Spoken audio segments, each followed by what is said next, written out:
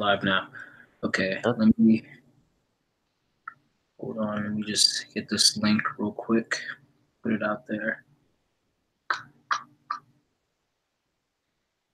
You can change the thumbnail later.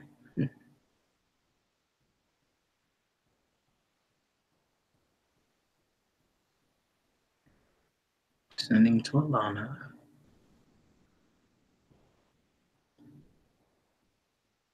Okay. All right. We're set. So what's up, everyone? I'm here with Johannes Karlsson. Good Twitter, MBTI Twitter, and also from a whole different country. It was so hard, like trying to get this whole, I don't know, with all the time differences and everything. I think that we have like a 6-hour difference, right? Yeah. Yeah. Yeah.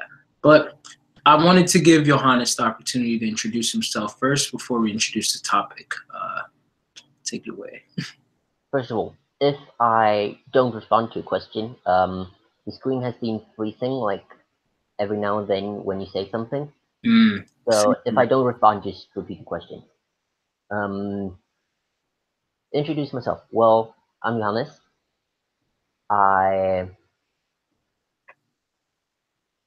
I'm studying, not philosophy yet, but I'll get there eventually. I'm Swedish, 20 years. I'm not 20 years old. I'm 21. Sorry. Writing about typology a lot on Twitter and my blog. If we could link that one maybe afterwards. And I write emails about pretty much what we're going to talk about now. Different archetypes, sometimes philosophy. Those are probably my two biggest interests and what I spend the most time on. Yeah. Anything more people should know?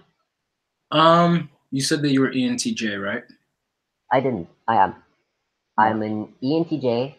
I'm a non-stereotypical ENTJ, should be said.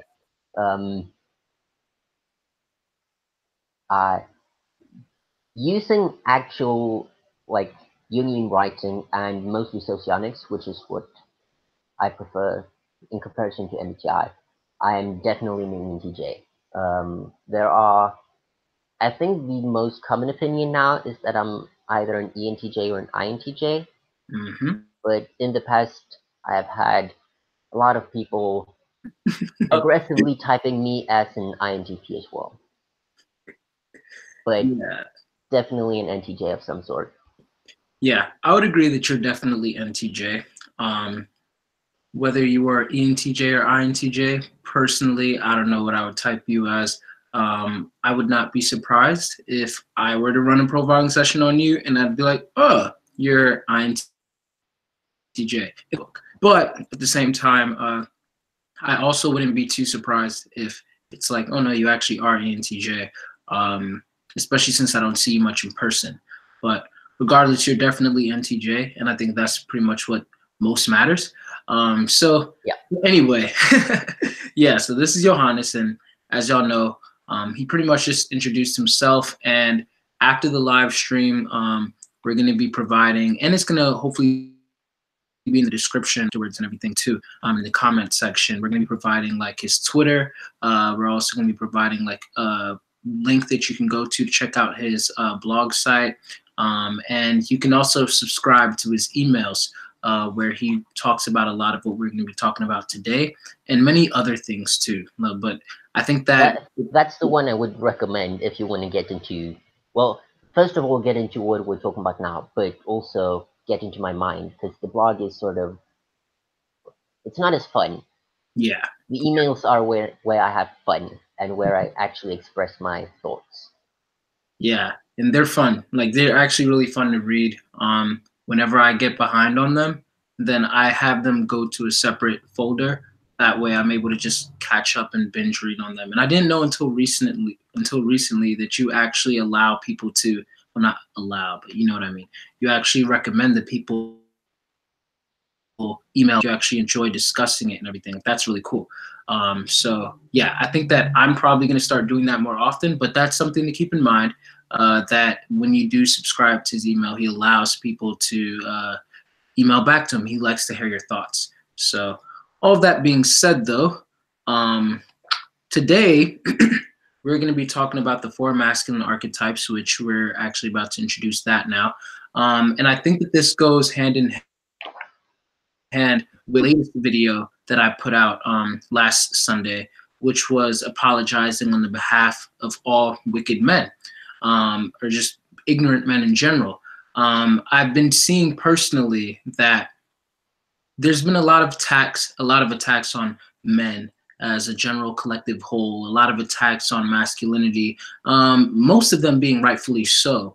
But at the same time, masculinity is not in and of itself something that should be abhorred, you know? It's not something in and of itself that should be, you know, beaten and destroyed. And I believe that there is good masculinity out there, as I hope that, you know, Johannes does too. And so even though there are bad men out there, there are also good men. And the whole thing pretty much is to teach men how to be better men. And so I think that going off of that video, if you haven't seen it yet, then you can go check it out if you want to. That one was more on like other issues such as like sexual assault and, you know, just a whole bunch of like issues going in that direction, and how men have like been looked at and abused. I mean, how they have abused their masculinity in that way. And I think in this video, we're going to be more providing a solution for that, or a possible solution. So there are four masculine archetypes, and I just wanted to give a quick intro to what an archetype may be, and like, you know, what all of what we're going to be talking about may be, for those of you who may not be familiar with it. And then I'm also going to hand it over to Johannes, because I've gotten pretty much all of my information, or most of my information besides YouTube videos, from a site called The Art of Manliness, which actually Johannes presented to me. But Johannes actually read the book. And so I'm going to be kind of like just giving a few of my notes here and there, but Johannes is going to be doing most of the teaching. So I'm just going to go through this intro that I have. And the Art of Manliness is pretty much, the goal was helping men to become better men. To become a complete man, a man must work to develop all four of the archetypes. The result of striving to become complete is a feeling of manly confidence and purpose. Jung actually started this by talking about the personal unconscious, which was created by personal experience, and then the collective unconscious, which was consisted of instinctual and universal thought patterns that humans developed over thousands of years of evolving. He called them archetypes.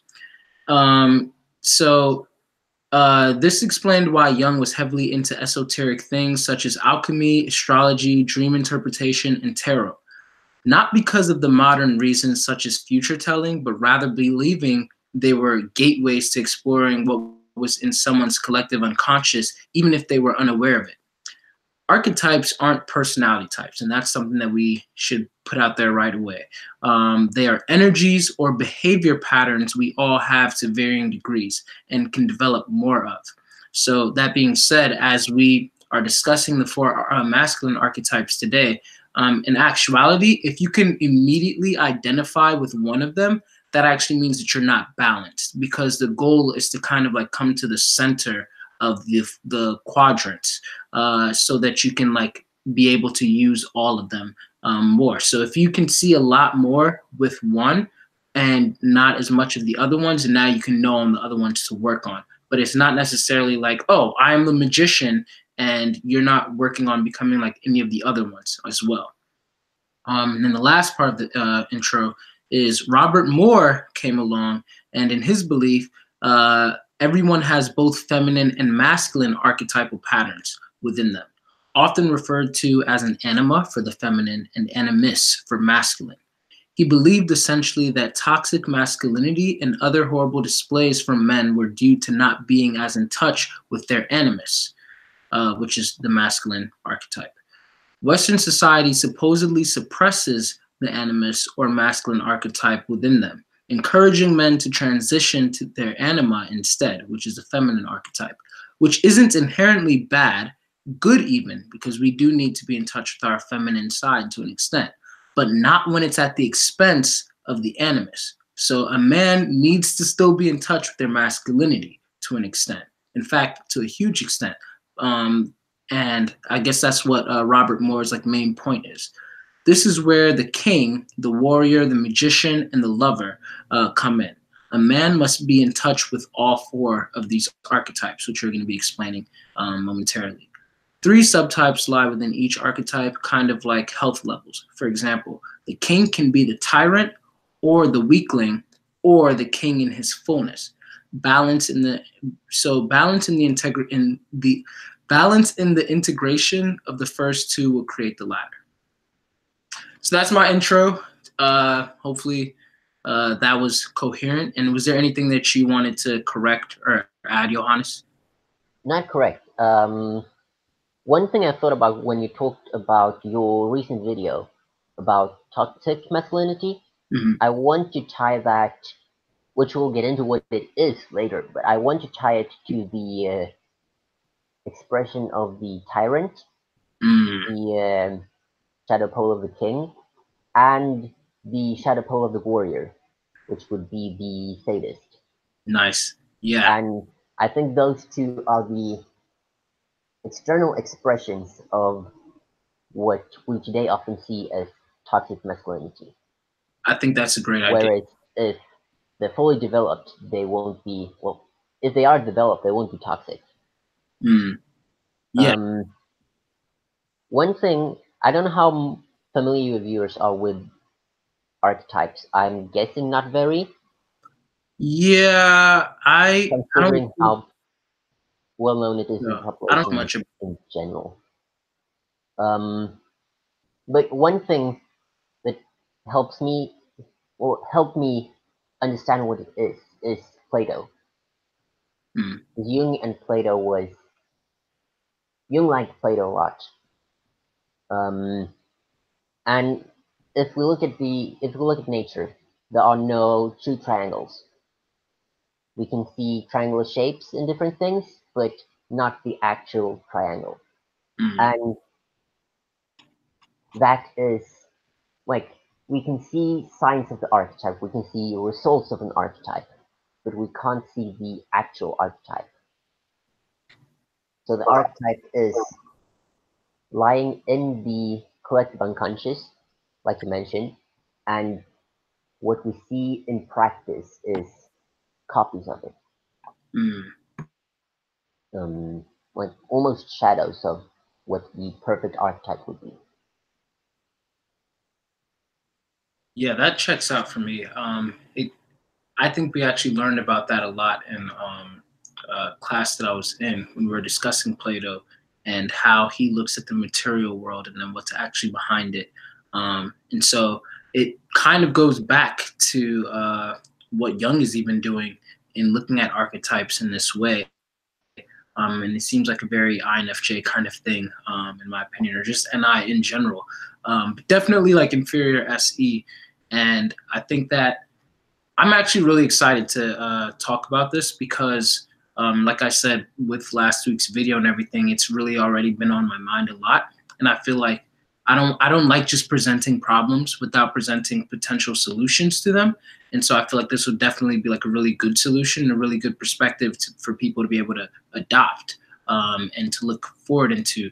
And I agree with you on the tyrant being a reason for a lot of what we see in the toxic masculinity culture in a way. In fact, I think that I wrote down some comments that I'd like to make from fictional characters even that I feel like could be tyrants, which, by the way, for those of you who weren't probably like listening or who just logged in, each different subtypes within them, which are like pretty much weaker, and the tyrant would be one of the king subtypes of the archetype, so a less healthy king. Anyway, I'll quickly jump in there. I wouldn't call the tyrant and the weakling subtypes of the king, but rather shadows of the king. So the king is one thing. That was another thing. the two failed kings are shadows of what that king could be. It's a failure. It's yeah. Yeah, that makes sense. Yeah, I read that too. Both shadow and subtype, but I think that you're right. Shadow would probably be better because what you're really aiming for is the king in its fullness. And so, yeah, and subtypes would be like a misleading form of that. Do you have a specific order that you wanted to go through with this? The natural order for me would be to go King, Warrior, Magician, Lover, Okay. because that's the way it's presented in the book, and well, the way I've learned it. Yeah, sure. Yeah, that's actually how I wrote down my notes. Although from the site they put it in a different order from how Yes, we believe like a man could go. yeah, and But before then, King is the final archetype. Um, it's the one that combines all of them into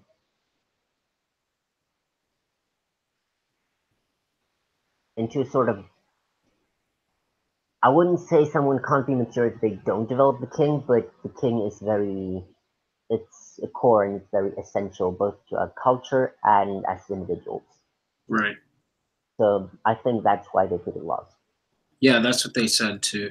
Um, but even before that, you said that you wanted to go through the boyhood. Uh, Yes. yeah, so you can take it Um, away from there. the four archetypes are the what we should strive towards. But before that, the author talks about the difference between boy psychology and man psychology, where we start with four boy archetypes that later on develop into man archetypes. Those boy archetypes are, they should be, I'm not entirely sure how to describe this so it makes sense. They should be discarded in favor of the man archetypes, but they should still be kept.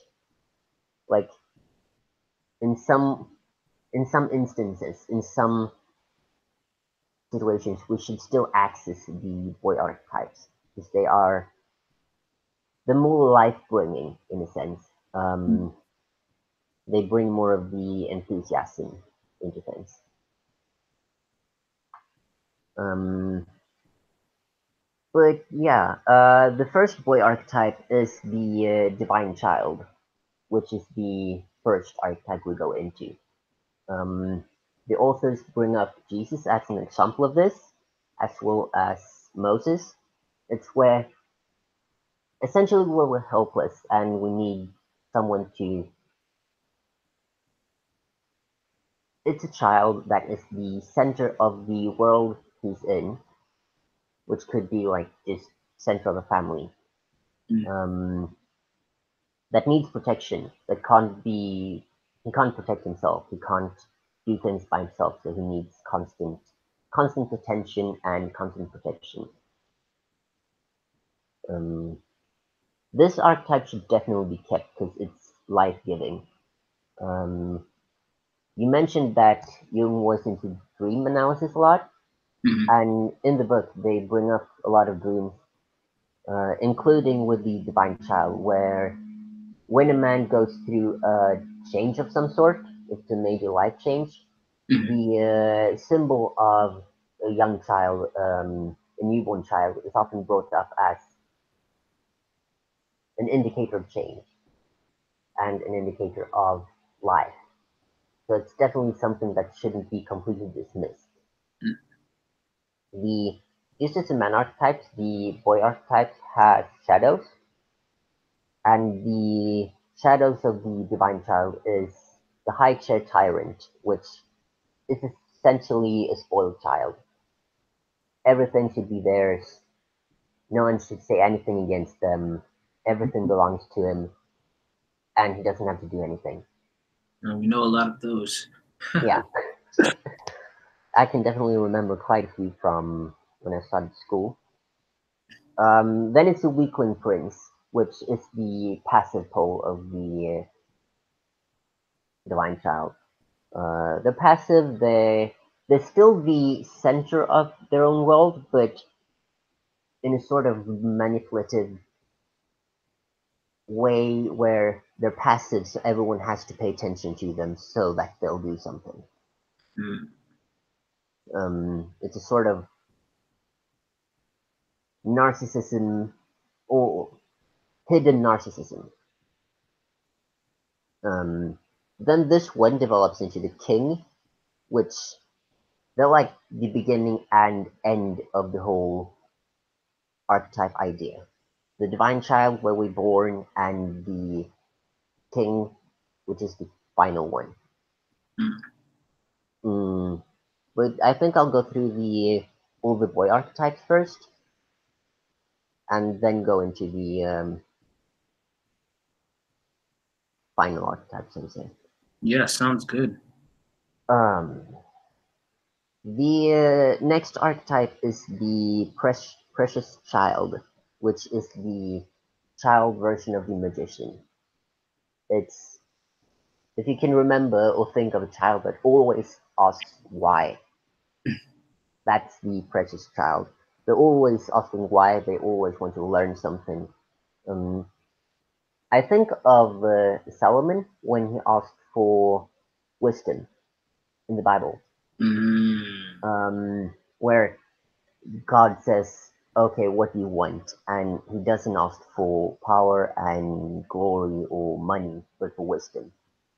That is the essence of the precious child, Mm. which made him get everything else. And the precious child and the magician isn't just academia, it isn't just knowledge, but it boils down to everything else in life as well. But it's still the core essence of it. Um, So just a quick question on that. So Solomon, King Solomon asking for wisdom is not necessarily because when you originally said a child that's always asking why, um, I feel like it could be branched off into two ways where there's a child that's like genuinely inquiring, and then there's a child that's like maybe kind of like stubborn or just wanting to be challenging. And maybe there could be a mixture of both. But would you say that both of these forms would fit that archetype? I'd say the genuinely interested one would be what the precious child is about. Got you. Maybe the challenging one would fit the active shadow of the know-it-all, Okay. Got you. That makes because that is the one of the shadows of the precious child, which always tries to know everything, always tries to be good, be smart, um, plays jokes on other people.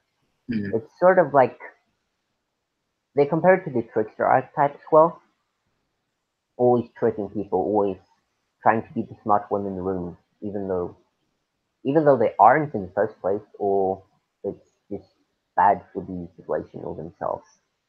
mm. And they have sort of display of superiority, where I'm the smart one, I'm the good one, rather than trying to learn, which the healthy, precious child would do. Got you. Okay. Yeah, that makes sense. Thanks for And then the dummy is the other pole of it, and it's not that they're necessarily dumb, but they pretend to be. Um, they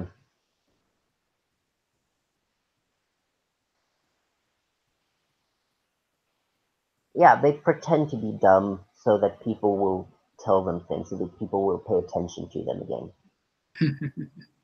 Um, Another archetype that isn't too fun to deal with. The next one is the Oedipal child, which should not be confused with the Oedipus complex, because it's sort of different things, even though they both stem from the same source in the name of it. Mm. This is the child version of the lover archetype, and it's often seen as the cause of spirituality. Um, and this is where a connection to the feminine, archetypally feminine, grows. in the first place. It's not in the healthy archetype. It's not an obsessive relationship to the mother, Mm. but rather the archetypally feminine, the feminine that can't be tied to a specific person. Mm.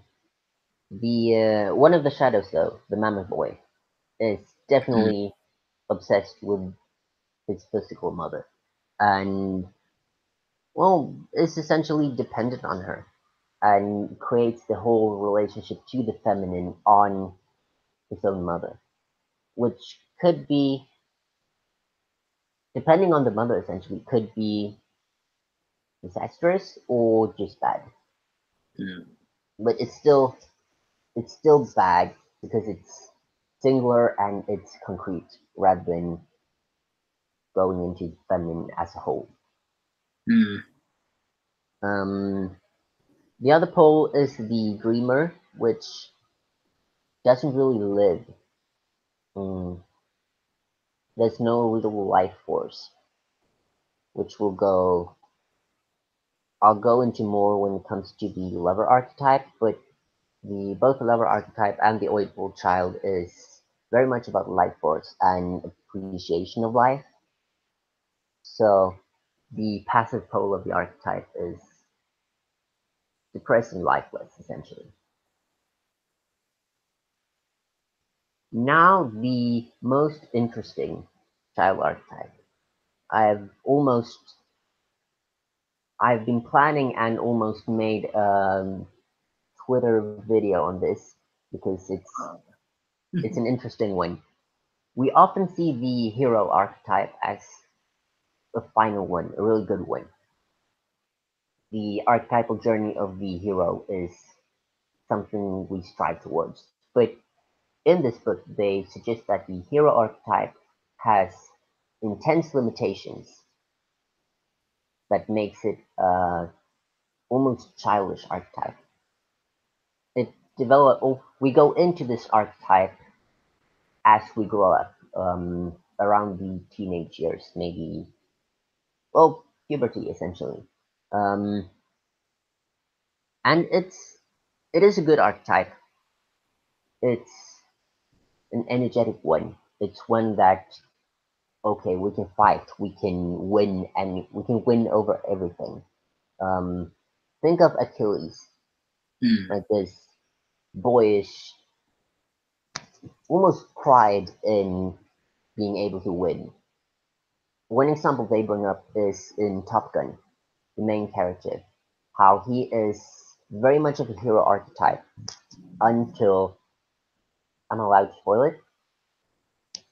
Um, until his co-pilot dies, and he has to go through like personal trouble that makes him develop into the more of the warrior archetype. The hero archetype doesn't know these limits. Mm.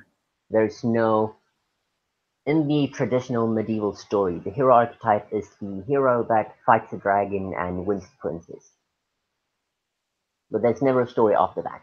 Mm. There's never a story of the hero being married to the princess. Mm. There's never a story of what happens after he wins her, because the hero doesn't have an after he wins her. Huh. The hero is just about winning her. That's where it ends.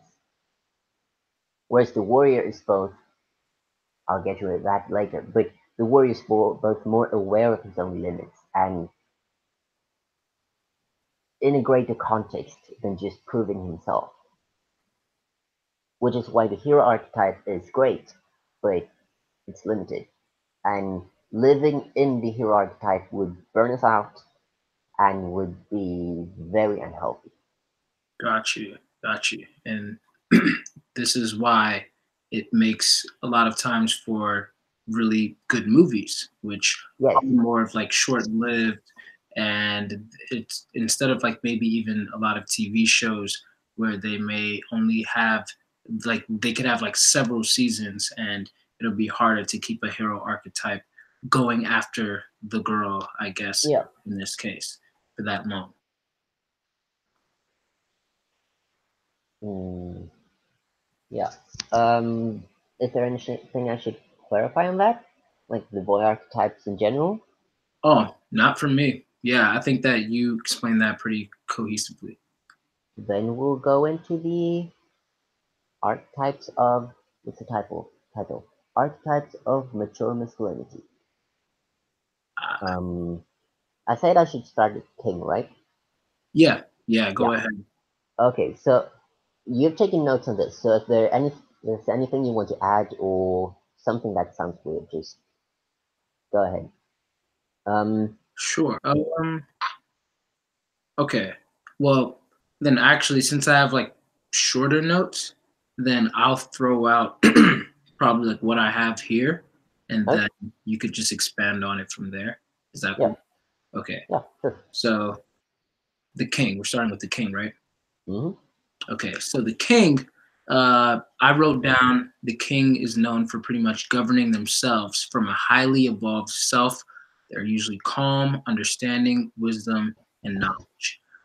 Logical, well-being, competence, purpose, and well-being give him a supreme sense of balance, even when the world around him becomes chaotic. Low neuroticism, cool, calm, and collected, acts rather than reacts, surveys from a broad view, and then takes on and presents an overarching perspective, allowing him to be immovable in face of passing and superficial. He's usually behind the scenes, mends broken relationships, keeps his word, acts with honesty, and takes responsibility for his actions. Integrity is huge for someone who's really big on the king archetype. His rules provide structure to flourish, which is usually coming from the magician's insight. We'll get into that. He leaves a blessing for others in word of encouragement that can leave others feeling stronger than before. Because usually king archetypes, like they're known for like leaving blessings, to like their children and all of that. But that's you don't have to have a child in order to like leave a blessing. It can be even in the sense of encouraging somebody else. I often think of like Aslan, like or that type of like character where it's like, you've done a great job, like I'll take it from here, something like just really encouraging in that sense. Concerned with legacy, anything such as an idea, business, or tradition that lasts even long after gone, but changes other people's lives.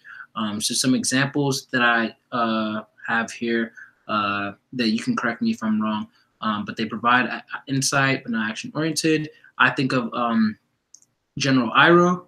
And then T'Challa, I actually think of him as, even though he had like maybe like a hero's journey kind of thing, I think he was still also coincidentally using the king archetype, or like you could see a lot of a king archetype in him.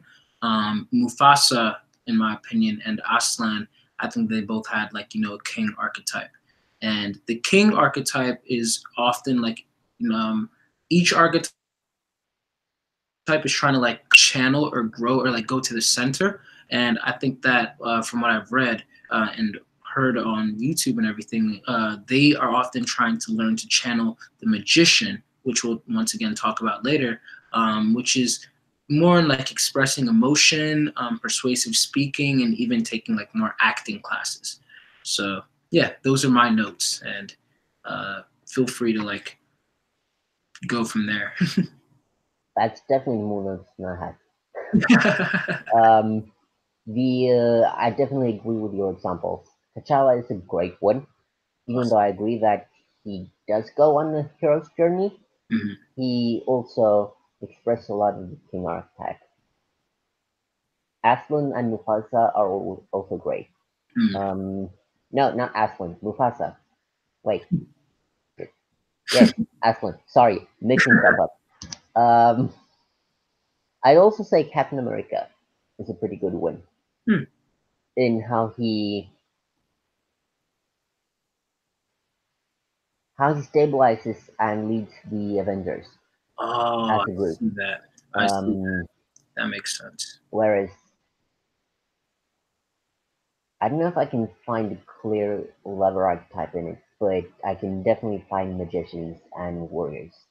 We could get to that when we go to those archetypes. The first thing I wrote down on it is that it's a sort of father energy.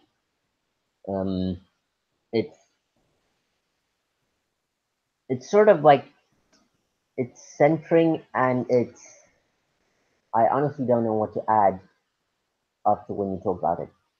You included most of it, but it's centering and it's stabilizing, and it's sort of like a good example and a good manifestation of patriarchy, where he takes care of people that belong to his tribe.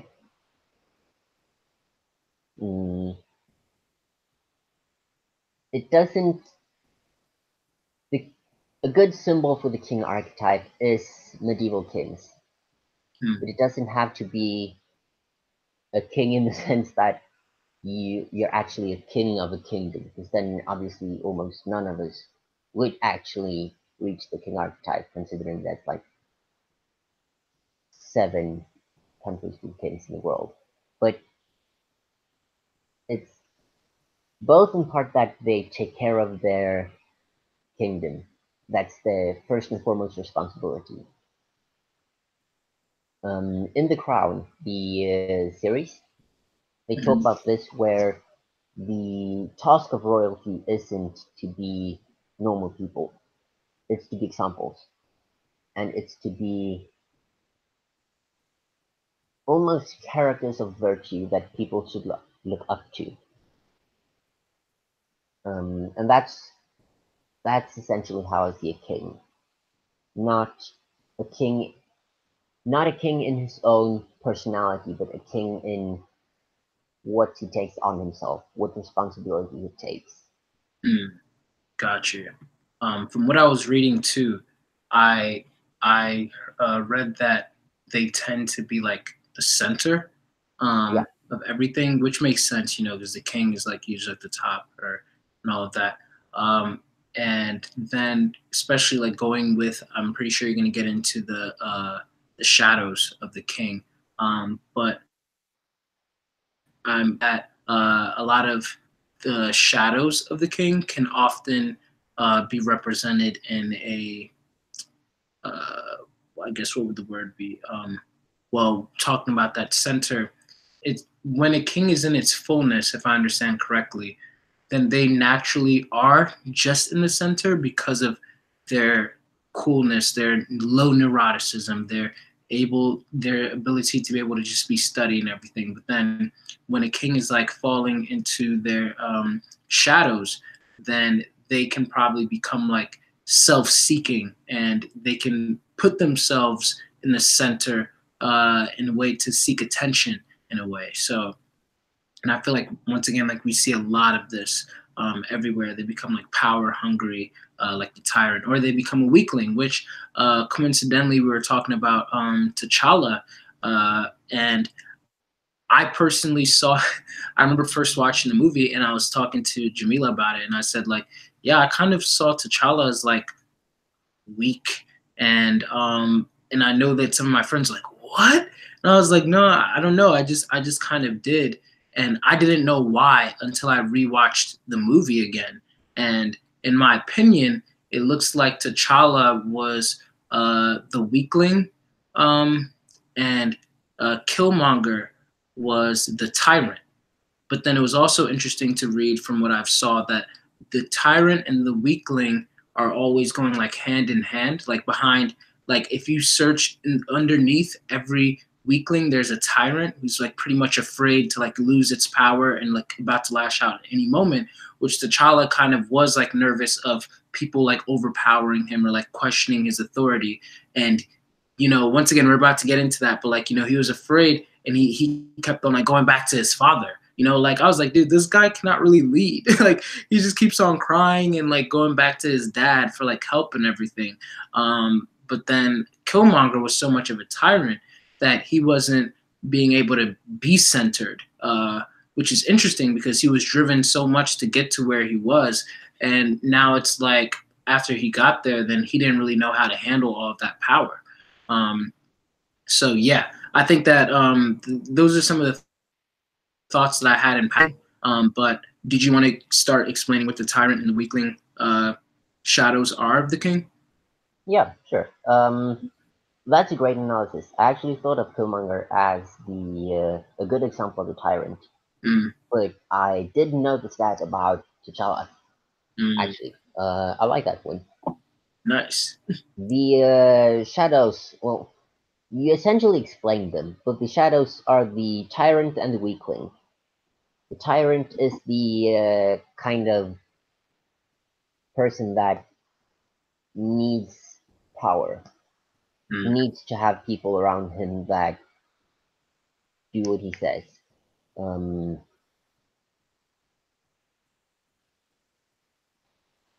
I think a good example of this is now I go back way back in memory from stuff I read as a kid, but Richard Lionheart and Prince John, where Richard Lionheart is the actual king, and Prince John, when he takes over, is the tyrant. mm, Because, well, he is the country really doesn't go well when he's the stand-in king, and people rebel, but then Lionheart comes back and fixes everything. Sort of mm. very simplistic of the story, but it covers the essentials of it. Weakling is someone who wants to be a king but doesn't have the courage or the stability or the influence to be a king. Mm. So he's a weakling instead. Mm. Another thing I thought of when I took notes of it was the movie Braveheart, Mm. where I can really see all of the three king, or the king and his two shadows. Because William Wallace is definitely a king, if not a name. In the way he gathers people around him, his stability in the full battles. But and the tyrant is the English king, whose name I can't remember. Whereas the weakling is the Scottish heir to the throne, but not king since Scotland was under England. Mm, he's definitely a weakling that goes into um, a fullness of the king archetype in the end of the movie, and that's I think one of my favorite parts, where the weakling, someone who's been the weakling the whole movie, goes into becoming a full king and taking responsibility for himself, but also for his entire country. And I think that's what I really enjoyed about Black Panther too. That at the end you see T'Challa become like at the end, like even though I thought that he was like weak like before and everything, at the end you see him become like, okay, you are now a true king. Like even when he Yeah, was in the ancestral plane, he was talking to his father and everything, and then his father was like, why are you kneeling down? Stand up, you are a king now. Like he had to keep on being reminded of his archetype, of his position, because in my opinion he was a weakling, which I didn't know about these archetypes back when I first watched it, but it's interesting that that's exactly what I called him, and then I called Killmonger a tyrant. So this goes to show that these archetypes really are there, and that Killmonger, once again, like we're talking about toxic masculinity, Killmonger is a good example of that in my opinion. Like he was misogynistic in the way that he treated the woman there, while even T'Challa as a weakling, he wasn't treating them that way. In fact, if anything, he was allowing them to make most of the decisions, and he was just kind of like going along with it. But then when he became like the fullness of the king, then he still heeded to like what the women were probably saying, instead of just dismissing Nakia and stuff like that, while also continuing to lead effectively. And I think that that's what every man should be, moving toward, or trying to like learn to channel and grow. But remember that we're trying to like we're not trying to embody one archetype. This is just one of the four. We're trying to embody like all four of them, so that we can become well-rounded and move into the center of that piece. Because the more that you channel the king, the less you'll be channeling the magician, from what I hear. And the more that you're channeling the warrior, then the less you'll be channeling the lover. And so, yeah. I'm not sure I agree with that one, actually. I think there are several examples of people that personify both the king archetype and the magician archetype.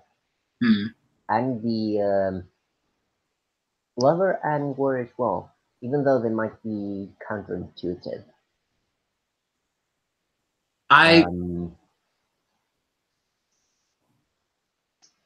From what I was reading, then they were saying that, well, actually, no, this one was from a YouTube video, so it could be right, but it was making sense from what a person was saying, that each of them kind of like you said, they're counterintuitive. And I think that it's more so that if you are just, kind of like what I was saying, like if you're too much of the king, like you can embody both of them, that's where like the balance comes in. But if you're like too much of the king, if you're too focused on, the aspects of what the king may have, and then you may not really be using as much of what the magician may be providing. And so that's why, like, just like everything, there's supposed to be like balance presented. But I could be wrong. I actually trust your judgment, especially since you actually like read the book and everything. So yeah, and we haven't even talked about the magician yet. So maybe. I think that makes sense. Like, if you focus fully on one, it could counter out the other one. But the ideal should be to personify both of them or express both of them. Yeah, precisely. Again, Solomon, with the king and magician. This magician, just to tease on that one, we'll go through the warrior first. But the magician is about wisdom. And, well, that's what he was about. But you mentioned Killmonger. And I think Killmonger is also a good example of Shadow Warrior. So he's not just a Shadow King, but he's also a Shadow Warrior, which makes it even worse. Gotcha. Whereas T'Challa, in the end at least, is both full king and a full warrior. That makes sense. But because in that case, yep. Yeah, I was gonna. In that case, I can go over the notes that I have for the warrior. So the warrior, I put usually aggressive, masculine, and overall powerful. They focus on logic and they very confident. They're driven and goal-oriented. At its best, what they're fighting for, and is more contemplative, kind of like channeling the anger properly rather than allowing it to explode recklessly. At worst, can be either reckless and short-sighted or even passive-aggressive. The typical nice guy, too polite to go after what he wants. Alert and vigilant. Carpe diem, not afraid to die and lives life as if every minute is his last. Studies the weaknesses of opponents and strikes them there. Intelligent and clever in such a way. Spends so much time considering the contingencies that when crisis arrives, they're able to be instinctively decisive. Emotionally detaches from both emotions and human relationships enough so he may have room to pretty much swing his sword. The archetype of destruction, but only to make room for something new, fresh, and more alive. Receives orders from magician, essentially. And some examples that were presented were Michael Jordan and Hillary Clinton, kind of like this narrow, go after what you want kind of thing. And the growth path, once again, would be kind of like learning to express like more care and affection. So I think that that would be more of like channeling the lover, which we'll get to later. But yeah. Yeah, so The, that's au- what we have. the authors note that the lover is essential for the warrior to work in a good way. Hmm. Otherwise, there will be a lack of compassion, which, with the destruction of the warrior, or the tendency of destruction from the warrior, is bad combination, Mm. and will result in the sadist, which is the active shadow of the warrior. Mm. You mentioned destruction, and I put down in my notes destruction, but towards what should be destroyed. It's Mm. righteous destruction. It's not just I want to destroy something, but it's the ability to destroy something that should be destroyed. I Um, like that. they're also very much about commitment and loyalty to something greater than themselves, Mm. which is one of the major differences between the warrior and the hero. The hero is just there for its own sake, for glory. Think Achilles um, goes into the Trojan War not because he has to, not because his king asks him, but because he wants glory for himself. Mm. Whereas the warrior goes in because that's his duty. Um, Not just that the warrior is blindly following orders, but the warrior is fighting for something higher than himself. Again, if I bring up Braveheart, Wallace is a great example of a warrior. He's not fighting for himself. He's not even fighting for revenge, but he's fighting for freedom for his people. Mm. That's the ideal that he fights for. In Gladiator, the Maximus, I think his name is. I haven't seen it. Okay, I still need then to. I won't spoil too much. You should watch it. He's not just fighting for gold, but he's fighting to avenge his dead family. Mm. So it's not just I want to fight for my own sake, but Right. it's fighting for a cause higher than himself.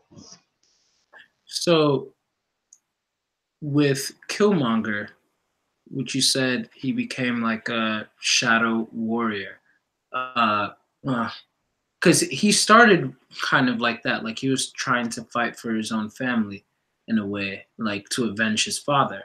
But I guess where would you say that he started to become like more in his shadow? Was it like when he finally arrived at position of king and then he didn't know how to control it?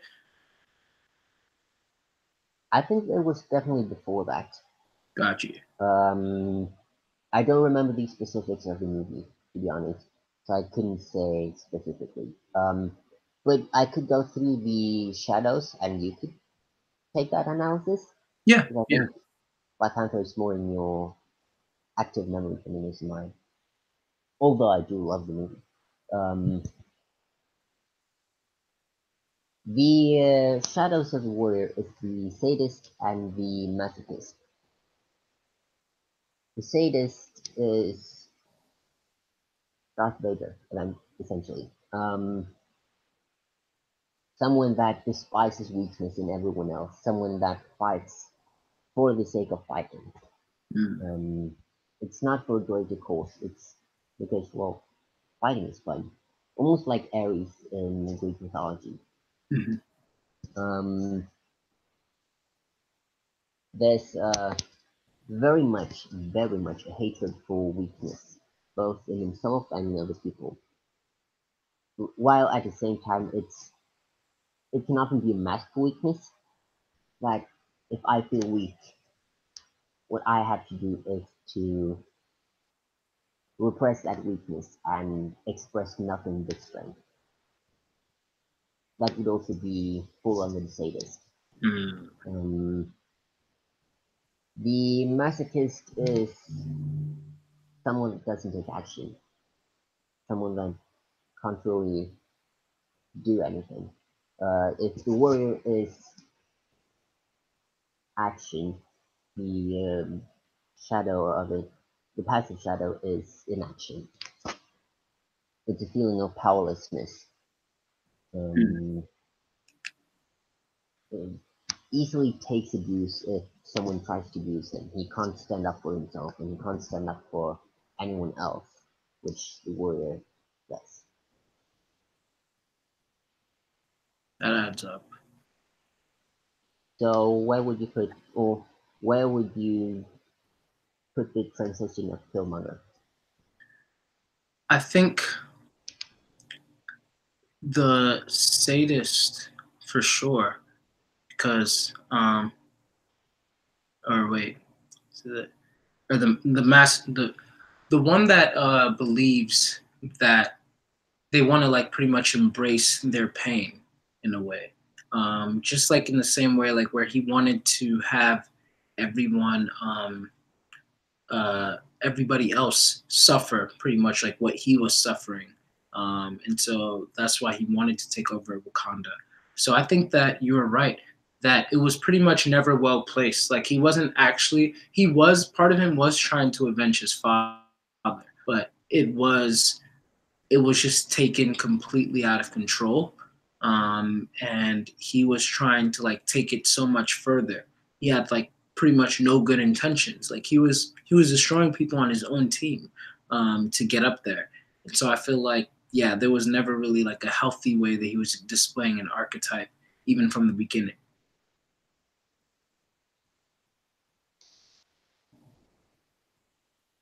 Yeah, is there anything more we need to add about the warrior? Anything that's unclear about it? No, not from my end. Yeah, I don't have anything. Then we'll go to my favorite, Cool. the magician. I think that one's my favorite too. Interestingly. Yeah, I think we're both pretty confident in that one, and like easily leans into it. Yeah, yeah, yeah. So the magician uses insight and humor to arrive at solutions rather than force. Confident and emotional. Fascinated with knowledge to manipulate tools in order to control certain elements and produce desired outcomes. Wealthy in knowledge the average man does not have access to, an ability to do things that others may not have the knowledge to do. Severely introspective, granting the ability to have foresight into upcoming events and envisioning all possible moves, predicting with good accuracy where moves will lead. They can be reticent with knowledge they share, understanding that to be a great teacher, one must understand that knowledge and truth must be taught precept upon precept, line upon line, line upon line. Here a little and there a little. Each concept builds on another, and until a person is proven they are an earnest student worthy of the knowledge he/she seeks, the magician withholds information. I so heavily relate to that one. An alchemist, turning baser elements into gold, that looks for ways to turn disappointing situations and setbacks into opportunities to grow and learn, to become a better man. Mature magicians, despite the old saying of never telling their tricks, are eager to teach the knowledge they acquire. In fact, because they don't, men today suffer. Uncles, fathers, and grandfathers fail to apprentice and teach the younger men living with them. So some examples of magicians can be artists and actors such as like Michael Jackson. Michael Jackson, Martin Luther King Jr., Ted Cruz, and Bill Clinton. Um, Commit to lifelong learning. So some ways that you could like channel the magician is to commit to lifelong learning, meditate/reflect often, create more, consume less, work with your hands, find a mentor and become a mentor, and also take a part in the rite of passage. And their channel or growth path is to channel the king, learning not to be so driven by emotions as much. So that's kind of like their way to like get into the center. If you're seeing like from what I've read and heard, if you're seeing too much magician energy in you, then you need to become like more centered and a little bit more logical, um, uh, and not as emotionally driven, like the king. I would pull down the emotional aspect, or not take it down. I would add something to the side of the emotional part, because I don't think magician is in itself or has to be especially emotional. But there's definitely an aspect of it. Yeah, sure. Go ahead. There can be two different types of magicians, or two different type of knowledge that the magician focuses on. There's spiritual knowledge and technological knowledge. Both of them being very much under the magician, but not in the same area of influence. So take IT or coding. That's very much a magician thing, but it's not. It's very different from, say, a prophet from the Bible, which would also be magician. The name magician is, as far as I know, from two different things. Partly from the current idea of a magician that plays tricks, which, like you said, they don't share the tricks, but the magician willingly does if someone is willing and has the ability to learn it. But the concept of a magician also comes from ancient tribes, where there's a person that has a connection to the otherworldly. It has a connection not to the material, but to, depending on culture, a connection to nature, a connection to God. The prophets of the Old Testament, for example, or the medicine men in Native America. They're both very much the magician archetype, because they have knowledge that most people doesn't have. It's wisdom, and it's tapped into they're tapping into a pool of knowledge that isn't accessible in the material sense.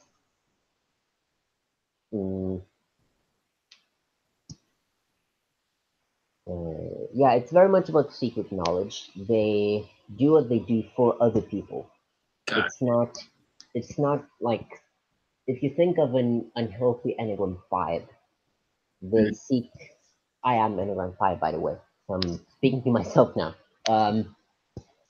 They often seek knowledge for the sake of knowledge, or seek knowledge to, I want to know as much as possible. I feel safe if I know something. That's not the magician.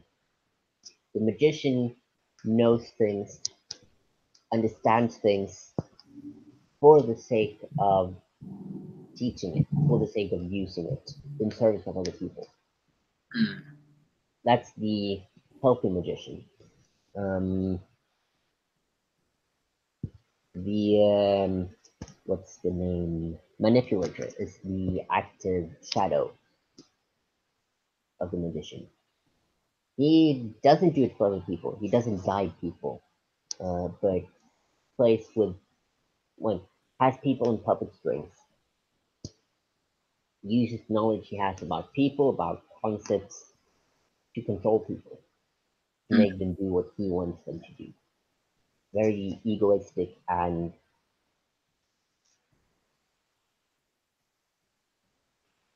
misusing knowledge. Yeah, I see a lot of those characters on TV a lot. Not the best. No, definitely not. The other shadow of it is the naive one, or the innocent one. They want the good stuff of the magician. They want the influence. They want to guide people. They want to be looked up to and asked for advice. But they don't want to do the work. They just want the superficial attention that the magician gets. Got you. But they don't care about actually guiding them. They don't care about actually understanding something and teaching someone. So it's attention seeking on the basis of the magician.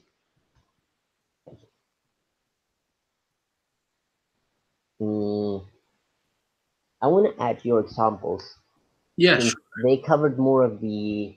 Yeah, I'm trying to find out examples I want to add. Because the examples you brought up was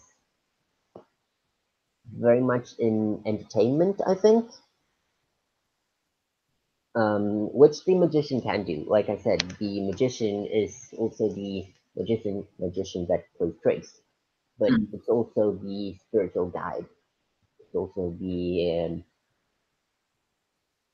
inventor of, I don't know, Tesla cars. Um, so anything that has to do with knowledge that isn't widely accepted. I'd say Plato is a great example of a magician. Jung is another great example. Um, so it can be that entertaining one, but it's also or I think you mentioned Martin Luther King Jr. Yes. Like influential with words, Right. good at expressing things so that people can understand it. But it's Yeah. also the philosopher, the teacher, the psychologist trying to understand cultures. I Yeah. think we have to keep them in mind so we're not limiting it to just entertainment. Yeah. From what I read, they were saying things such as like, well, actually, this wasn't from the reading. This is from also a YouTube video. They were talking about how the king, when the king is trying to go toward the center, and usually that's them trying to manifest more of the magician.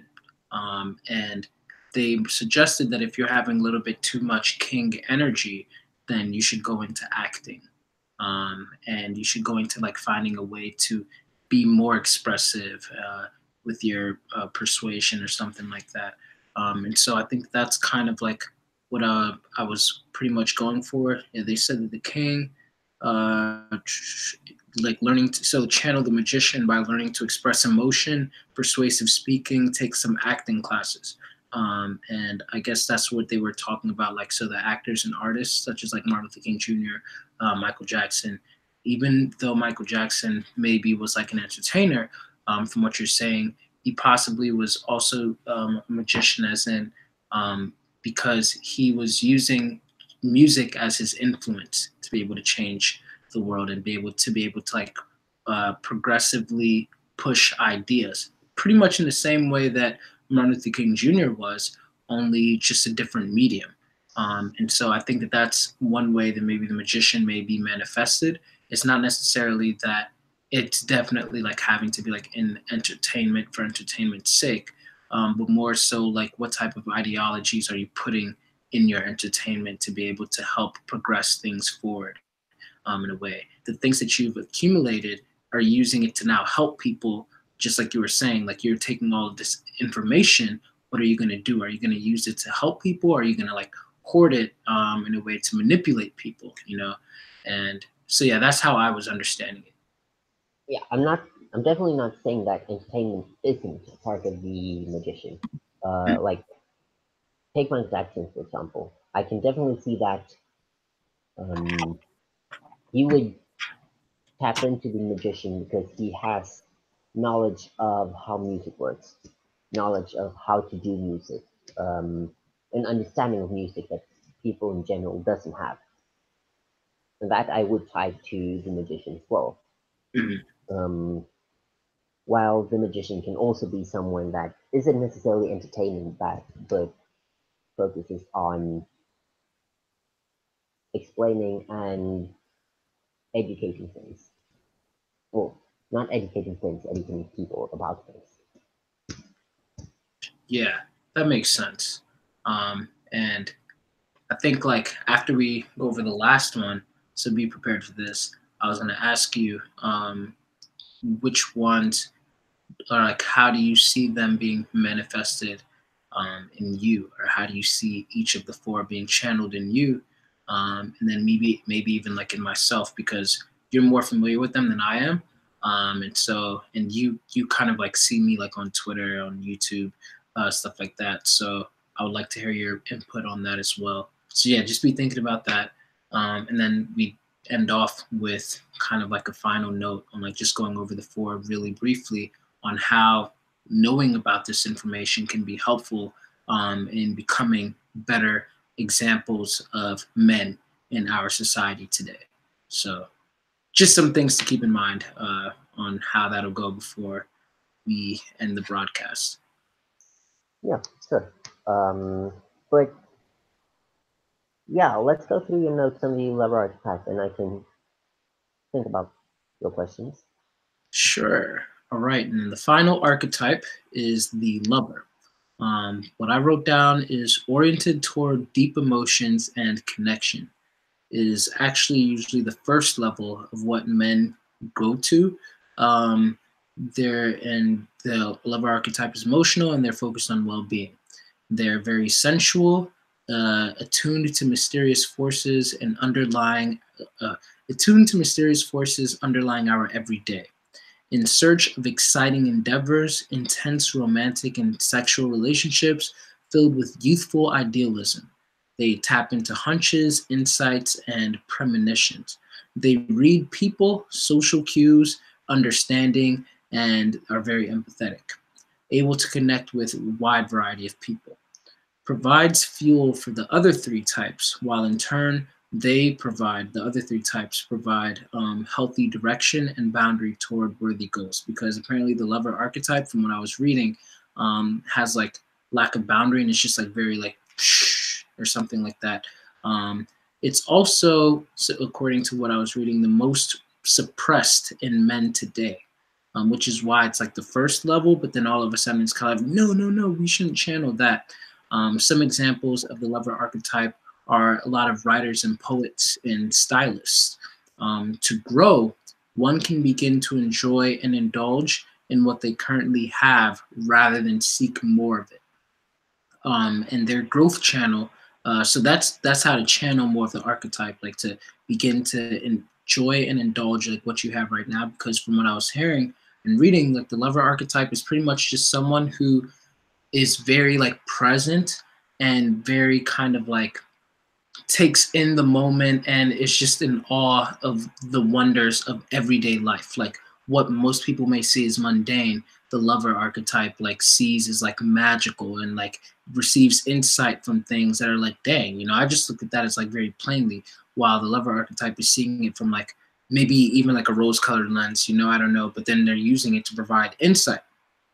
And then to take and their growth channel to get to the center would be to become more of a warrior by taking action and to be more targeted with their energy rather than just allowing it to be like all over the place, boundless and free. So yeah, that's my notes on that. Yeah, I think the especially this one with the contrast to warrior archetype is really good. Mm. And definitely how to grow into more. I think you said targeted. Yeah. Yeah, because I think that's the problem the level archetype can easily have. The first thing I wrote down, and I will have to clarify this, but the first thing I wrote down on level archetype is libido. Mm. And I'll have to clarify this one because when I speak about libido, I use the Jungian definition of it and not the Freudian one. Yeah, I figured. So when Freud talks about libido, you might have to help me on the definition here, but I think he talks about sexual energy, and that's it. Yeah. Yeah, like sexual energy, sexual drive. Um, Jung includes that, but it's more of life energy. Mm.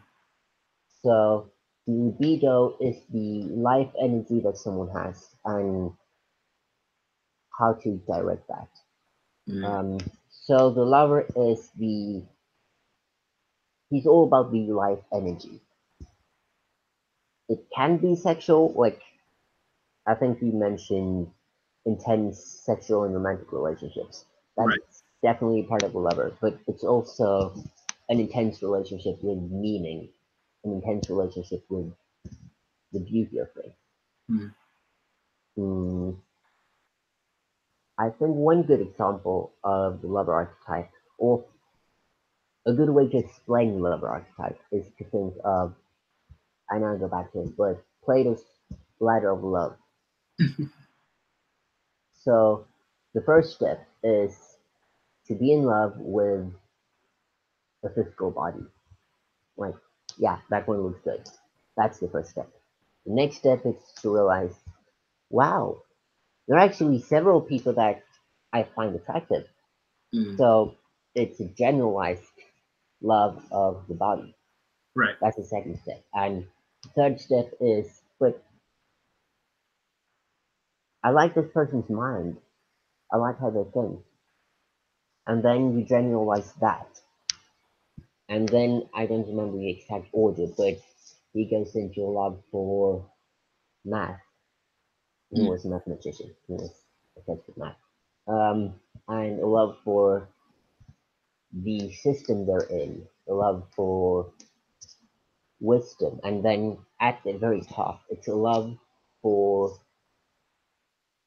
I think it's a love for the form of good. So it's a love for good itself. It's a love for beauty itself.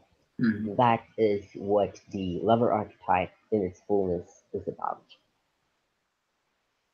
So I think the lover archetype, when we hear the word, we can easily think of someone who's obsessed with sex or always looking into romantic relationships. But that is not all of what the lover archetype is. And I wouldn't even say that that's the defining characteristic of the lover archetype, although it is one and shouldn't be forgotten.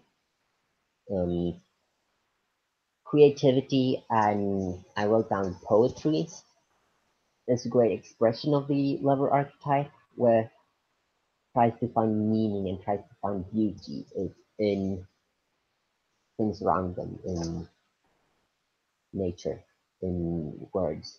Tries to put things through a more almost rose-colored lens.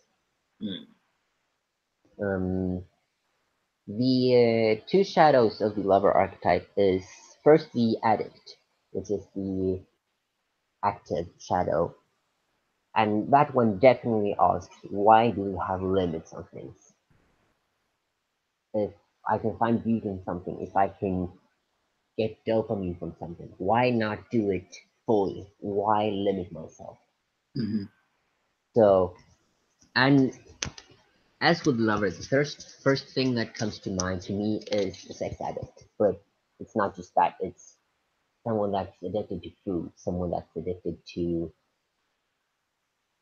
Now, the only thing that comes up in my mind is poetry. So, I guess someone who's addicted to reading or writing poetry, but that might not be the most common addiction. But someone who's addicted to finding pleasure, someone who's, and not just because the lover finds pleasure in things, but isn't addicted to it. And the opposite pole of addiction is the impotent lover. That's how you pronounce it. Yeah, impotent. Yeah, Yeah. impotent. Good. They have a lack of meaning in things. If you remember the Oedipal child, that's where we connect to spirituality. It's where we connect to finding meaning in something. So the lover archetype, or the passive pole of it, lacks meaning. Often goes into depression. I think they even talk about clinical depression as a result of the lover archetype going into its shadow. Um, I think you mentioned poets Mhm. as a good example of the lover archetype, and I definitely agree with that. I would put King David from Bible as a good example of the Oh, lover and the king archetype yeah, that's good. in a combination between the two. Mm, I don't know if I have any other like great examples right off my mind, but I think that's what I have on the lover archetype. Yeah. I don't even know if I don't think I wrote down any myself. But I'm sure that there's like a lot that I'd be able to think of. Like I feel like Annie or Anne with an E. I don't know how familiar you are with her, but she's like someone who I think of as a lover archetype. Like she just really finds like the beauty and like just everything. And wow, all of pretty much like every ENFP that I'm thinking about. Because they see what is like right now, but then they take away the potential from that. Like they take from the potential, like, oh, like what could be more from that. So like a lot of like NFPs, because I'm thinking of Leslie Burke as well from Bridge to Terabithia, and she created a whole world out of just the woods, and it would become like an escape.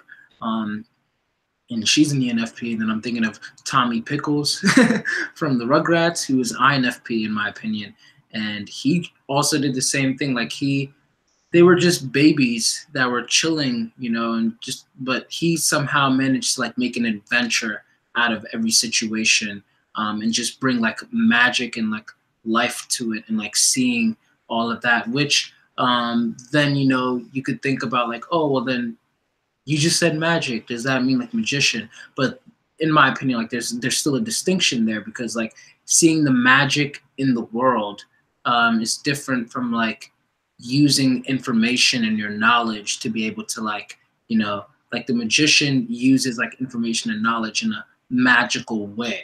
So while the lover sees the magic in the world and kind of like embraces it, even while other people may not be able to see it. That's at least how I'm seeing it right now. You could correct me if I'm wrong or add on. No, I agree. I think the lover sees the magic while the magician uses the magic, maybe like actually practicing the magic, not literally, but Yeah, yeah, as a symbol.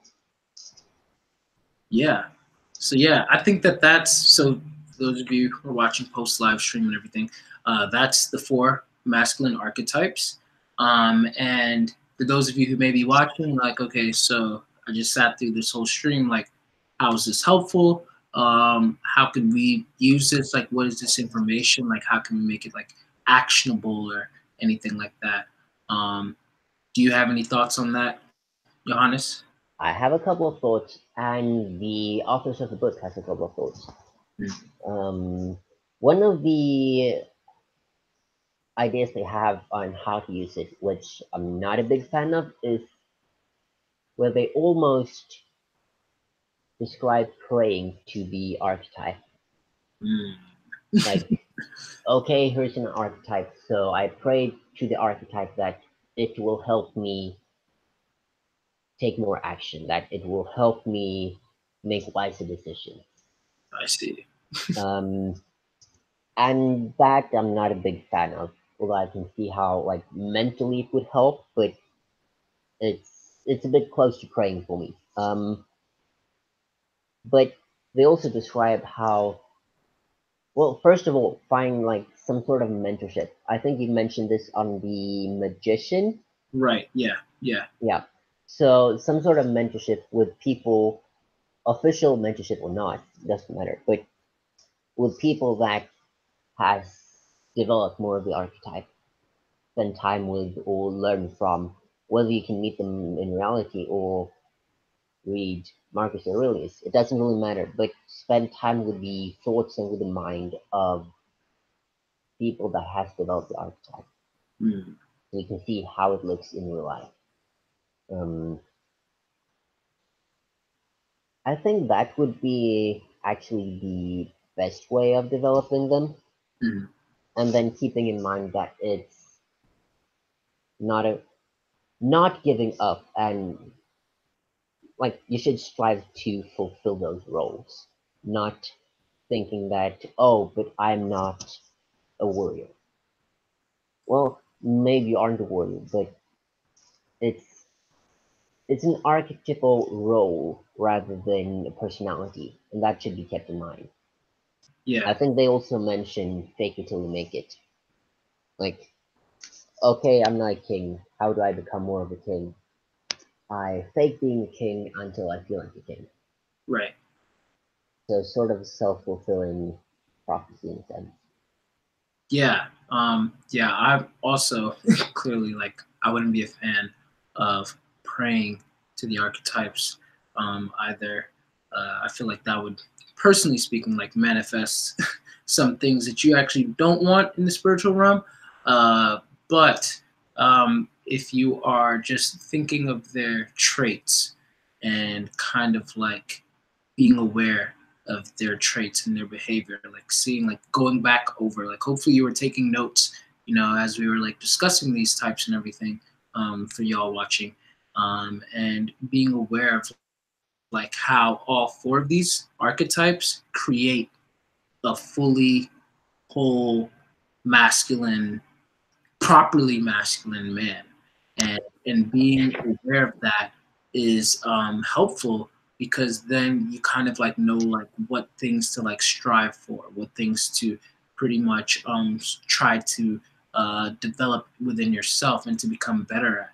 And if you are unable to do that, well then that's usually the problem. That's where a lot of the problems today that we see, like we know a lot of tyrants and not enough kings in their fullness. We know a lot of manipulators and not enough magicians in their fullness.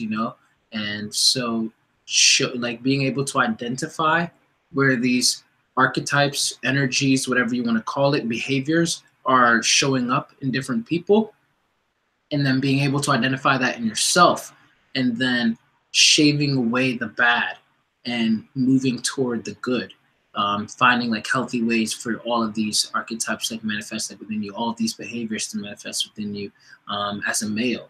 I think that if we're all working on doing that, if we're all working on raising our children, our sons, and helping our brothers, whatever, to become more like this, then a lot of the problems that I mentioned in my video would kind of, you can never really completely eradicate them, but I feel like they would decrease at least. And so these are just some thoughts, and definitely leaving it up to you guys also to present whatever you guys think about these thoughts as well. And this is just one system, just one tool, for you guys to be able to like look at and discuss amongst yourselves. But yeah, in addition to that, I was interested once again to know, lastly, like how you relate to the four on a personal level, Johannes. And then if you happen to identify like how I may relate to the four, and even some things maybe, as like a personal development coach, I'm always trying to like become better myself. Like what things that you may not have seen much of in me that you think could be working toward, I won't be offended if you notice them. But yeah. Looking at myself, the magician is definitely the one I see the most clearly. Which is sort of why I reacted to the description of the emotional magician. Is that I don't really relate to, while I definitely relate to the part where the magician focuses on getting knowledge and spreading knowledge. The focus on wisdom and understanding of things. That's the magician is essentially what I want to be doing with my life. While I don't really relate to the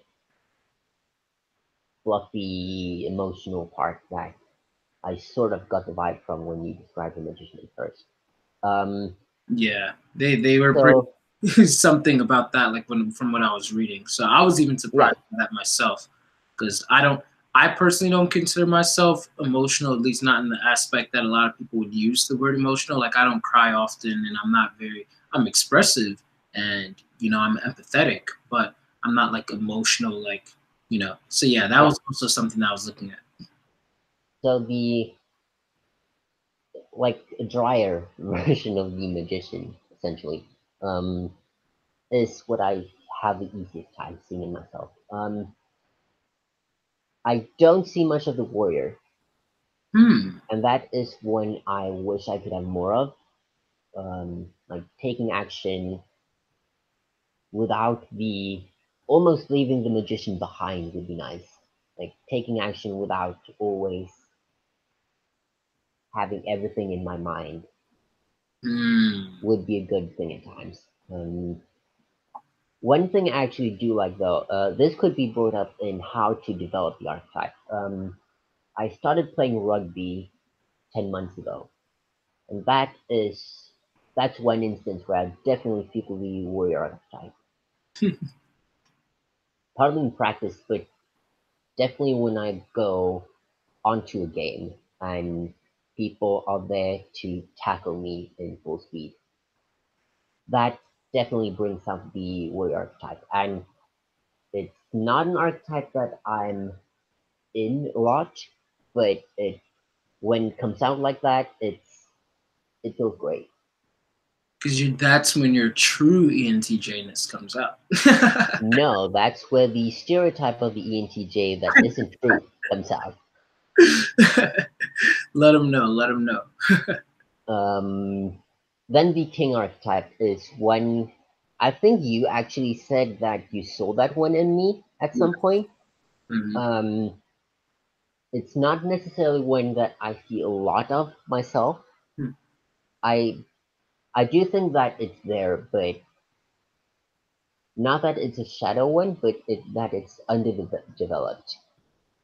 That it's or underdeveloped. I'm 21. That it's not developed enough. That it could still and are still being developed. Got you. But it's definitely the one that I aspire to be the most. In addition to the magician, but the magician is more natural to me.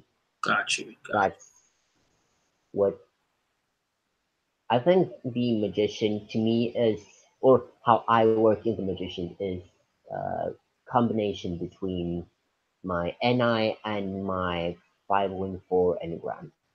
you. That makes That's like sense. capturing the core of how I work in the magician. Now, someone that is, say, an ESTJ with Enneagram 3 will still be able to go into the magician, but the magician will have different flavors based on their personality. Mm. So their type of the magician might, I don't want to take a too stereotypical example, so people don't think that, okay, I'm this type, so my magician will look like this. It's Right. not that static, but they might be more likely to have a more technical view of the magician, Mm. a more technical expression of it. Um, yes, the lover archetype. I don't know about myself, honestly. Okay. Um, I see it in part in myself, but at the same time, I see myself repressing it a bit too much. Um, I did describe it on Twitter as hidden at some point, As what? like hidden. Oh, hidden. Like the archetype's there, but I hide it from people in general. Then someone told me that I don't hide it and it's obvious. So I'm not sure how to. I'm not sure how to see myself in that one. Um, it's definitely one that I have to go into more, and I have been going into more a lot the latest year. I see. Mm, Yeah, well, first from what I saw in you, yeah, I saw mostly magician and king. Um, and then I thought I had like, in my opinion, I thought that like we kind of like both were having like magician king. But then where we were different was that there was you had a lot more warrior than I did. That was just for whatever reason, like my thoughts. Maybe also because I had the ENTJ trope on it. Like I just see TE as like you can't have TE without like warrior there. Like that's just how I saw it.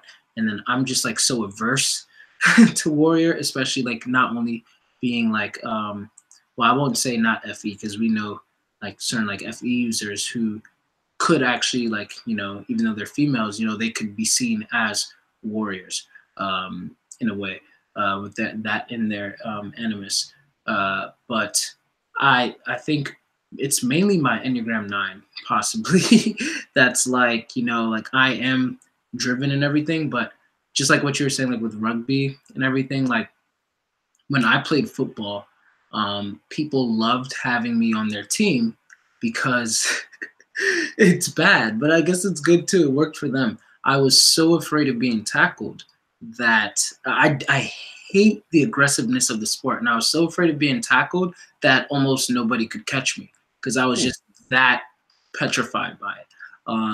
But it was bad whenever I would actually get caught because I don't know, I was just really afraid of that, and just the aggressiveness and just the assertiveness in that way and competitiveness, like I run away from it. Like I was on the basketball team and I quit the basketball team because I was always like, well, you know, guys, like every time we lost, everybody else was crying. I was literally the only guy that was like, not like, you know, like I was, you know, chilling, like, well, I mean, you know, like, dang, like we almost had it. And it's not that I didn't want us to win. I did want us to win, but like, I just kind of take a positive refrain, like, well, at least we had fun, guys. And they didn't like that. So I just kind of like, okay, you know, and then when I play basketball with some of my friends, I have a friend who's INFP, and he'll be like, you know, like we're just all having fun, and I'll be on his team, and then you know when the other team is like winning a little bit, he's like, okay, now I'm getting mad, and I'm like, whoa, like it's all right, dude, like it's just a game, you know, but. Yeah, so I feel like that's a lot more like warrior archetype, and I guess I don't have like enough of that. Like I even related a little bit when they were talking about like the nice guy or whatever, who's too afraid to like go after what he wants and all that.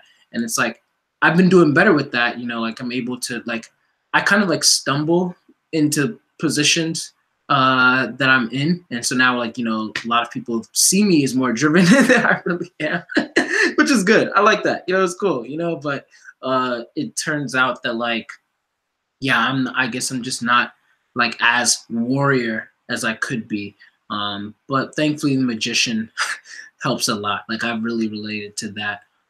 But yeah, so I saw us as like both like lover, I mean both magician king, and then warrior you more related to, and you suppress lover. And then for me it's like the opposite where I more related to lover and I suppress king. But yeah, what did you see? Warrior, not king. You don't suppress king. You suppress warrior. Yeah, suppress warrior. Yeah. Let's keep it straight. Yeah, I definitely see you as the magician and the king. And those two, I think, were very similar. I do see more of the completeness of the lover archetype in you, like sort of like mine, but not repressed. You're the healthy version of me. The warrior archetype, I don't quite see it. No, I don't see it. It's that simple. The example you brought up with the sore losers from the basketball team with it, I think that doesn't quite sound warrior to me. It more sounds hero, or maybe the shadow sadist. But not quite the healthy warrior archetype. I see. Huh. Okay. What would warrior archetype look like with me? If you would develop it? Yeah, like if you were to like kind of predict how it would look like for me developing it more. I'd say more assertiveness in pushing or not pushing, like I said, destruction, but destruction where it's supposed to be. The sort of assertiveness in carrying out your ideas to a greater extent. Now I might be projecting because I'm like this, but sort of not waiting for the idea to catch hold of itself, but rather make the idea into reality. Interesting. Tell me if I'm just creating that, because that's a problem I have, but it feels like it could be something. Oh no. Well, the funny thing is I probably don't even know. Like, I mean, I'm right now, I'm like analyzing it. I'm like, huh, because that that didn't strike me as like wrong right away or anything. So I'm just more seeing like, huh, does that like, do I relate to that? And I feel like you're probably right. Like I just know that my assertiveness in certain areas like is not as good as it can be. Like online, it's better. I think like I do express like more of my opinions and everything, like especially on my YouTube channel. But even then, like a lot of people, some people are telling me that like I guess they expect me to have like more of an Elliot Hulse type of presence, where it's like I'm commanding things like on camera or whatever, and actually rather than just like sitting in front and like just sharing thoughts passively. Um, but yeah, no, that could be right though, for sure. And as a masculine man who's trying to develop all four of these archetypes, then that's good to ponder on. Because yeah, I wanted to know what you thought about that. I'd like for someone now drawing from my own example of rugby again, but for someone wanting to develop the warrior archetype, I think some kind of sport is a good way to go because that brings out the. I think for now we're going to analysis of the culture we have, but I think sport is the way of expressing the warrior that we have today. Hmm. That sport is essentially a safe war. Got you. So we went away from tribal wars where our village fought the next village, but now we do it in football instead. Hmm. So it's the same archetypal meaning, but the outcome isn't a ton of dead people, which is good. Got you. Okay. Cool. Yeah. Sounds good. Sounds good. Sounds good. Awesome. Well, did you have any like last notes? Any things that you wanted to just put out there and shout out before we end the I have broadcast? a last note and a last question. Sure. Since your lover archetype is more developed, how would you like turning your question around to me? What would I do to develop the lover archetype? Okay. Um, well, I think you it's not as suppressed maybe as you'd think, because I feel like especially as of like recently I've been seeing you kind of like express a little bit more. And so I could see how whoever it was that said that it was obvious, I could see how they would say that. Um, Especially just with knowing you. Like I think that just in general, you're never gonna be a expressive person. Like that's just what Probably not. the reality. But your way of expressiveness is clear. Like you're not you're not someone who is completely stoic in the sense of like, just like emotionless or anything. But you're someone who like, yeah, you're not like probably like laughing all the time and like high energy or whatever. But you're also not the other extreme either. Like I would be able to hang out with you and I would not feel weird at all. And I think that when you do show your expressiveness, it comes in the form where your lover archetype comes out in the form of like, when you're on Twitter and you're talking about your love for archetypes. That could be like one thing. Like when you talk about the goddesses and you talk about like Persephone and just all of these other things, and even in your sense of humor, a lot of times like you might not put an LOL in your tweet or something, but we can see the types of jokes that you're putting there, and all of that like shows that you see like a beauty in the world that many people aren't seeing. And it kind of like goes hand in hand with your magician. Like you're seeing all of this beauty in the world, and then now you're taking it and you're using it like a magician would to like teach and to do all of this. But you wouldn't have been able to do that if you weren't able to notice the beauty in the world.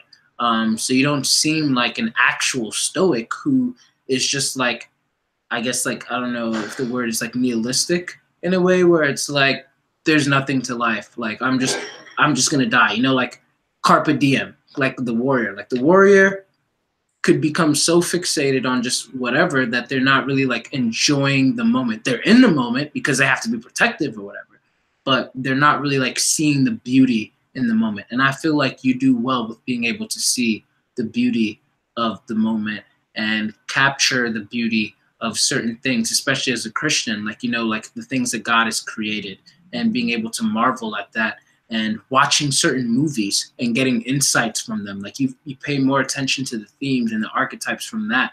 And I feel like that's all, in my opinion, you could correct me if I'm wrong, I think that's all expression of the lover archetype.